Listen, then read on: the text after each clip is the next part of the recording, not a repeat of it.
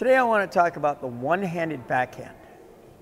So when I teach the backhand, I want to break it down into 4 commandments. Commandment 1 is going to be prepare. Before we get into those 4 commandments, I want to go over the grip. You want to make sure that you have a continental handshake grip, or even can slide this number 1 knuckle a little bit more on top to this top bevel. Okay, it's completely up to you what's most comfortable. So let's go back to the 4 commandments. Commandment 1 is prepare. When I see that ball leaving my opponent's paddle, I'm going to do what I call read and react. I'm going to read that it's going to my backhand. So the first thing I'm going to do is get my paddle back in position. So commandment number 1. When I do this, notice I'm going to pull the paddle back with my left hand if you are a right-handed player. So I'm going to pull this back with my left hand. And now I'm going to bring my right thumb to my left pocket. Notice how this tucks this in right here. This tucks this right, brings this elbow into my body. And as I do this, I should actually feel a little bit of flex in my pectoral muscle. You don't want this away from your body. There's nothing there. So I'm going to go commandment 1, boom. Commandment 2 is going to be what I call cha-cha-cha. You're going to get in position to hit the ball. So I go commandment 1, now I have to move to the ball, cha-cha-cha. Now notice when I stop, I'm going to stop with the weight on my left foot. So 1, 2.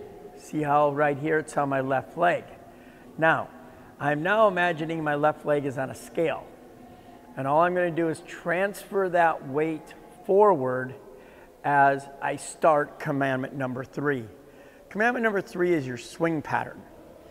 As I go back, weight on my left foot, now I'm going to lead with the butt of this paddle. Okay, so I'm going to lead, I'm going to lean into my shot. I'm going to transfer my weight, and now I'm going to come forward with this butt leading. My contact point wants to be quite a bit in front of my right leg. See that distance between there? So I'm going to go here, and as I go to hit, the face of my paddle will be facing towards my target. So I go 1, 2, cha-cha-cha, transfer the weight, lead with the butt. Now, this is very important. Look at my left hand back here. I want to keep this left arm back, kind of like I'm reaching for my wallet. And then I come up. So we go on our commandment number 3, we're going to lead with the butt of that paddle, contact. Imagine hitting 3 balls. And now commandment number 4, this is the most important part because it makes you look really good. So I go 1, 2, 3. Now I'm going to come, imagine hitting 3 balls. 1, 2, 3. Come all the way up. And when I'm done, I should be able to look under my paddle. If my paddle's way over here, okay, I've opened up way too much.